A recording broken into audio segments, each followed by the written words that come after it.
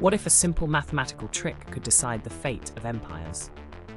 In early modern Europe, mathematics wasn't just for scholars or astronomers, it was a powerful weapon used in the shadows. Monarchs, diplomats, and military commanders all relied on ciphers to protect sensitive information. These coded messages had the power to sway battles, form or break alliances, and topple governments.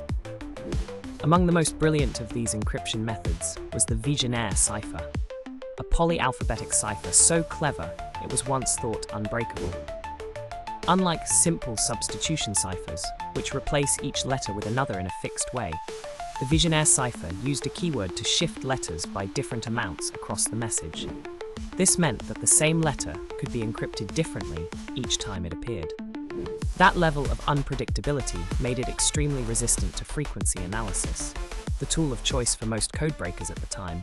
Its core brilliance? Modular arithmetic, a kind of clock math where numbers wrap around after reaching a certain value, like hours on a clock. This technique added mathematical depth and elegance to the encryption, shielding vital messages during wars, plots, and diplomatic maneuverings. For centuries, the cipher earned its reputation as le chiffre indéchiffrable, the indecipherable cipher. Imagine the alternate timelines we might live in if someone had cracked it sooner. Would peace treaties have collapsed? Would revolutions have ignited faster?